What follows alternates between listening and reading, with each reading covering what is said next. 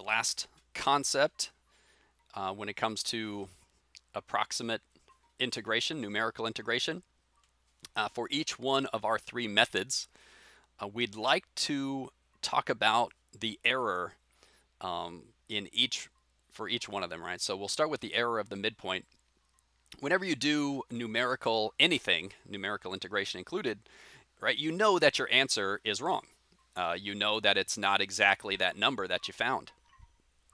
But usually it's close enough where it's going to get the job done. But you always want to assess the maximum possible error after computing one of these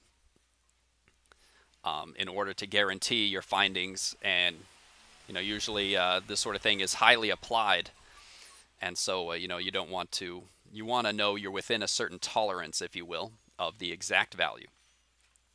So here's how we would find the maximum possible error of the midpoint approach, the midpoint rule. So we're going to refer to it as capital E sub m, right, the error of the midpoint. And we put absolute values around that. We always think of error as a positive number. It's like a distance. And we're going to say, okay, we know the error is less than or equal to this value here that we're going to calculate. So it's like this value is the maximum possible error. The actual error might well be less than that, so hence the less than or equal to. All right, and it's capital K, b minus a to the third over 24n squared. And you're like, okay, what are all these pieces? Well, the a and the b are the limits of integration. All right, integrate from a to b. The n is the number of subintervals. So we know those things. We know a, b, and n, right, just from the integral itself. The k is the difficult part. What's up with the k? Here's how you find k. The absolute value of the second derivative of your function is less than or equal to k for x somewhere between a and b. All right? So we're going to try to find the value of x between a and b that would maximize the second derivative. What value of x in here makes the second derivative the biggest thing possible? And if we find that number, then that's what we're going to take as k. That's what we'll plug in right there. Again, we say less than or equal to k because we could take k to be larger than this number because it's larger than this, but we're just going to take whatever that number is to be k, and then that goes in here. All right. We're going to do an example with midpoint rule in just a moment. Let me tell you about the error of the trapezoidal and the Simpsons too. They are similar, very similar formulas. A couple details change. For the error of the trapezoidal, right, capital E sub t in absolute values. The numerator is identical, but now that 24 becomes a 12. So actually, for trapezoidal, if all that changed was a 24 to a 12, then the denominator got smaller. So that actually means the possibility for the error got bigger for the trapezoidal. And all the same stipulations for finding the k as midpoint. And then finally, Simpsons.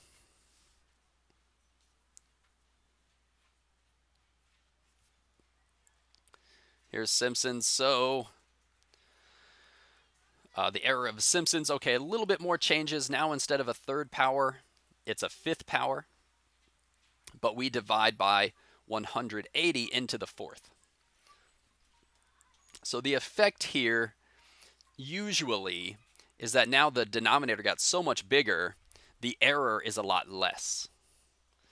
And even though we're putting it to the fifth power, here we went from a square to a 4 and a 180. So usually the effect is that our error really shrunk. And you notice out here, we're not talking about the second derivative anymore. We're talking about the fourth derivative. We maximize the fourth derivative for x between a and b, but similar thinking. Okay. Now, as you look at that, that might be a bit intimidating. I can certainly understand why. finding that k, right? That's the weird part. So let's do an example with the error of the midpoint. And wouldn't you know, we're going to use the same integral that we had earlier. We've been using the same example this entire section. For the integral from 1 to 5, the natural log of x to the third plus 2 dx, find the upper and lower bound for the error of the midpoint rule with n equals 6. Okay. So we're going to find the error, and then we're going to use our original answer to find the upper and lower boundaries for what the error, for what that answer could be. Okay. And we'll stick with n equals 6. So to begin, we can do the easy part. The absolute value of the error of the midpoint, less than or equal to. Let's plug in our b, our a, and our n. K times 5 minus 1 to the third over 24, 6 squared. And we'll get 4 to the third, okay, 64. Multiply this out, you get 864, and that will reduce to 2 over 27k.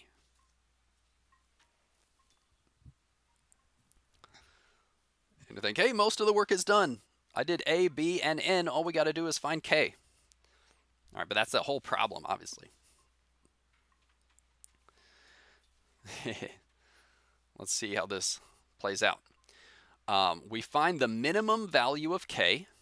Right? We could pick something bigger, but the minimum value of k shows us, the maximum possible error. It's kind of something, right? The thinking there. All right, how are we gonna do that? Okay, so it's all based on the function, right? Our function here is the natural log of x to the third plus 2. Now, this is all based on the second derivative. So we need to find the second derivative. I'm not going to go through that step by step. I trust you guys can perform a first and second derivative and simplify. There's no reason to go through all of that work here. Though it's not a short amount of work, that's for sure. It would take you a few lines. But let's just cut to it. F double prime of x would equal 12x minus 3x to the fourth all over x to the third plus 2 quantity squared.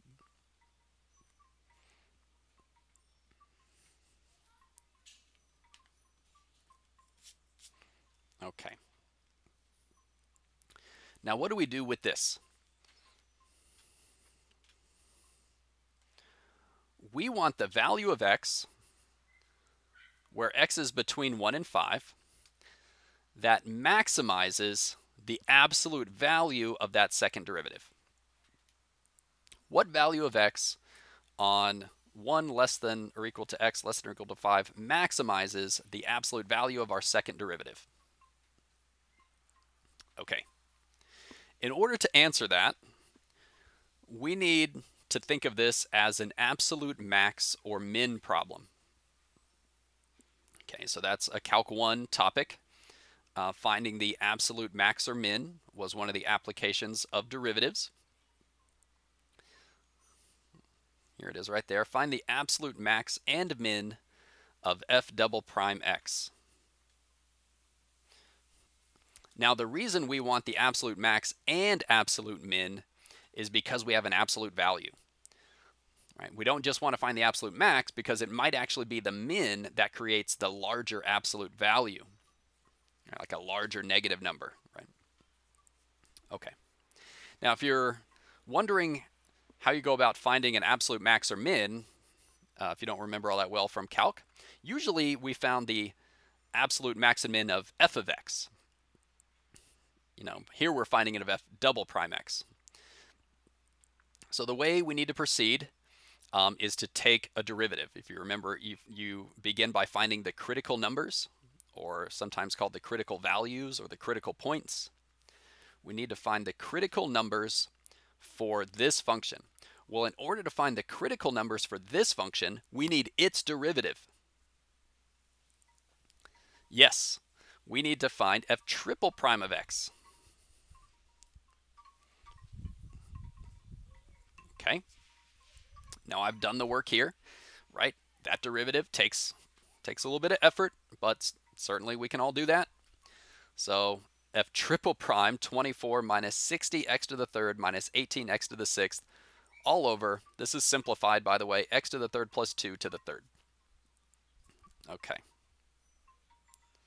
Woo, and the work is really starting to pile up here. Not every problem is going to be this challenging with its derivatives, but we might as well see one of the more challenging ones here as an example. Okay, so if I know that derivative, remember to find the criticals, we need to set the derivative of our function equal to 0, and we also need to consider when the derivative of our function does not exist. You're going to see my work here out on the side. I'm just going to show you everything I've got at this point. Actually, let me cover this up. It's a little bit much. Okay, so when does our derivative, right, if we started with double prime, then the derivative is triple prime, so when does our derivative equal 0? So you think, well, that's really when the numerator here equals 0. Okay. And it so happens to turn out that there's no solutions for this of x between 1 and 5. So if there's no solutions for that, for x between 1 and 5, then we can just forget it. That doesn't provide us any information. So then consider, okay, when is the derivative, f triple prime, does it ever not exist? Think, okay, well, that's when the denominator equals 0. Kind of interesting, right? Numerator equals 0, denominator equals 0.